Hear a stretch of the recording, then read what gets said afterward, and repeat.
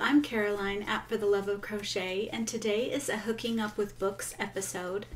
So this is like a yarny book club, crochet book club, and this is the big reveal video for any of you who have clicked on this video. We have just finished reading The Marsh King's Daughter by Dionne. It's right here. Great book. Part of a great book, I feel, gives emotions, draws emotions out of you. And this one did. There was lots of likes for this book, but there was also some strong feelings about maybe this probably wasn't the book for them. And then there was other parts of this story where they really liked the story, but had a hard time reading certain parts. So I don't think I'm going to give too much away, but you never know. So be prepared for spoilers or not. So this was a book that I picked and I really like it. However, I think this was my second time reading it and it struck a different chord with me, and I like a book that can do that, where you can reread it and get completely different emotions out of it depending on where you are in life. And so certain parts of this story was really hard to read or disturbing. But when I first read it, it didn't strike a chord with me.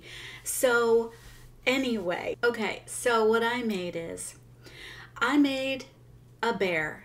Now, a bear is in this book. She's a hunter. So I made a bear. It's a viewer that inspired me. Some of you have watched, I've gotten a lot of new subscribers, and some of you are commenting on old videos, and one of the videos was from this bear I made, and let's just say I am never making this pattern again.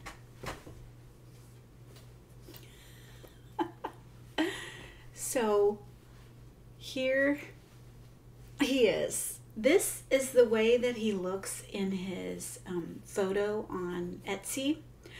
But this is an old pattern I did, and if you guys are new, if you guys are not new, you may have seen him, remember him. Now this one, I just thought, you know what? I made a lot of mistakes on this pattern.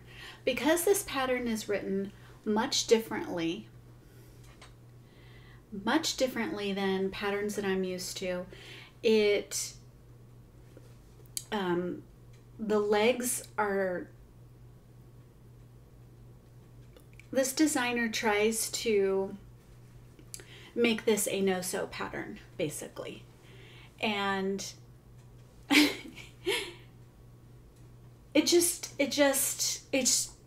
thought this was like, okay, I made a lot of mistakes on the first one. I was like, okay, maybe I made a mistake on the yarn. But now I've done it twice. So this one looked like a rat, and so I called him my rat bear. And you know, I used this furry yarn, and then this one, I was like, okay, I'm gonna cuten this guy up. I didn't give him a gray nose, I gave him a darker brown and some felt eyes that I purchased off Etsy. And so I used different yarn, and a yarn that wasn't as furry as this one and chunky. Now, I still do not like this pattern, and it had to grow on me, and you have to not overstuff it like at all. Like I put too much stuffing, and so he's supposed to be like that. There's his back. There he has no tail, I don't think, and he's meant to sit. So I made the bear. I do think it's an improvement off the first bear, but I will never make this pattern again. It's just not my style, not what I was liking. But apparently I liked it at one point. Just not a style I want. There's what he looks like without. I don't like it. I don't like it. He is even using yarn that I love, because I'm like, I want to like this pattern. So I even used yarn that I really love. Did not help. And I did overstuff it just a bit. I mean, he's a cute rag doll. If you're going for that style, I don't think I'll ever make this again. So that is my project, and it was try to redeem myself from this one because I had chose different yarn. She also does something like a chain one to change colors, and that just messes me up. So I just thought I was making a lot of mistakes, but apparently he looks exactly the same, just in different yarn. So I will never make that again. I will leave the link to the pattern, but I will not make it again. Okay, so now to share all the makes that subscribers have participated in, who have read the book or wanted to participate and didn't even read the book. Okay, and first up we have Dionne Riley. Now she made this project based on Helena's mother, who tried to make her a doll. And she used coal for eyes and sticks for fingers and an old onesie that she had to try and make a doll for Helena. Because again, they live in the remote woodsy area where there's nobody around. And so she had no idea what it was. Anyway, so she made the doll to represent that. And thank you for participating, Dionne. Now, she is one who said she enjoyed the story very much, but there was certain parts she just couldn't read. This pattern is based on a free pattern on Ravelry. Thank you for participating, Dionne. Next up, we have Jana K. Now, I love where she took this as well. Jana K absolutely loved this story, and she has her own video on it and why she chose what she chose and what she connected with, and she highly recommends it. And she has her own YouTube channel called Flourish, Faith, and Fiber. Now she made a frog because tied in with this story is the Hans Christian Andersen fairy tale, The Marsh King's Daughter. And so she made the toad, and I just love that she made that and that connection that she made. I really love the pattern too. She didn't share it, but that's okay. I really enjoyed that she enjoyed it so much, and she made this frog so cute. Frog, toad, whatever it is. And then she put a crown on it because it's the Marsh King's daughter. So this is the Marsh King. Okay, next up we have Robyn, who's also a regular participant in Hooking Up with Books. And she was inspired by Helena's jelly making side business that she does. And she was inspired by Helena's cattail jelly that she had learned to make from her mother, and how nobody can guess what the secret ingredient is, and alone it probably would not be good, but because she mixes it with blueberry, cattail blueberry jelly, she made these jelly jar covers that are so adorable. And that is a good way to use up yarn and gifting. I really love using jars and crochet, and I have my own video. I'll link it down below because it is so cute and takes no time or effort, and it's nice and quick gift. And I love the little tassels she used as a little string. I love that. That is something I'm glad you shared this because this is so cute. So I'm very glad you participated, Robyn, and love the way that you took this as well. How you were inspired. Next up we have Pamela at Ginger Cat Crochet, and she made this cute little gnome. Now she is a humanitarian. Now she is someone who loves animals to her core and supports animals, and she says, I can't read this book, but I still want to participate. So I thank you so much, Pamela, for participating and supporting Hooking Up with Books. So she just used the cover of the book and made this gnome. It's so cute. She does have her own video on this as well, so I'll link that down below. Thanks, Pamela. Next up, we have Amy from Hooked on Wishing Crochet. Thank you so much for participating. I'm not sure if this was your first time, But she was inspired by Helena's relationship with her own two young daughters and how it reminded her of the relationship that she has with her sister. And Helena names her daughters in the novel after her mother's favorite flowers. And so she was inspired to make this beautiful little flower angel doll. So pretty. Love the colors. And it's a marigold fairy, and I believe one of the daughters is called Mary Marigold.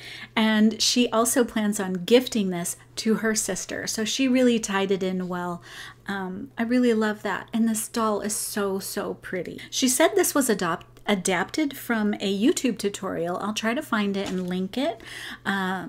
She did adapt it a little. Oh, thank you so much for participating, Amy, and thank you for bringing that that connection, because I didn't even connect that she named her daughters after flowers. So I'm glad you brought that up. Next up, we have Jackeline. Thank you so much for participating. And she said she loved the book and she loved the movie. So these are both available.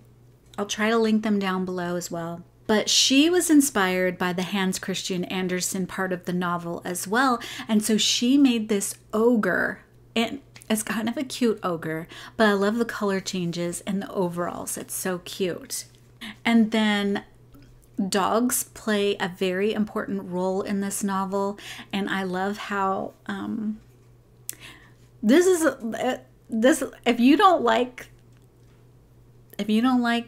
the stories where the dog doesn't make it, you may want to skip one of these parts. This is probably a part a lot of people skipped, but she made a puppy, and I'm so glad she represented the puppies in this book. There's two main dogs in this novel, so she made this cute little dog, and I have to say I absolutely love it. I love his big old paws, his big old, reminds me of those when you get a big dog that's a puppy and they're just absolutely clumsy and pounce all over the place and paw you. That's what this puppy reminds me of. It's absolutely adorable. I love this pattern. Okay, next up we have Simona, who's participating all the way from Europe. Thank you so much for always participating. She made a horse, and I can't believe she made this pattern. She said she used a 2mm. Oh, you put in work for this pattern. I am so sorry you used a 2mm. That must be some super tiny yarn. She also said she felt like she overstuffed it. I think if you have any thicker yarn, you'll have an easier time. But I love your horse. Ugh, horses are so hard, and I like the true representation that it is. Even the back hind legs, like, ooh. Yes, I get you. I love the amount of yarn you used on both the mane and the horsetail. It's so cute. I'm so glad you took extra pictures too. So thank you so much for participating, Simona. I am so sorry you had to use a 2mm. Yeah, I don't think I go beyond a 3. Sometimes a 2.5, but a 2? I'm sorry. I think that is everybody. If I forgot any of you, I am so sorry. It is not on purpose, and it is just my bad brain. I am so sorry if I missed you, but if I did, please let me know and I'll try to recover it. So thank you so much for participating. Our next book is going to be... So our next read, starting now up until September 15th, we will be reading All the Light We Cannot See by Anthony Doerr. It's a historical fiction novel, and I believe this is a movie, either a movie or a little mini series on Netflix or Hulu. I will try to link that one down below as well. I do hope you join in, and like I said, even if you don't want to read the book, and you just watch the movie, whatever inspiration you get, this is just a community where we can share the love of reading or watching a movie and our crafty goodies. So feel free to participate. I look forward to seeing what you all come up with. And until next time, bye. What I made is, and I had quite a few entries, and you don't even have to watch it. more than likely there's a movie, or you could use the colors or the cover to make something. So it's really, really, you know, you're not getting a grade. It's for community and sharing the love of reading and crochet.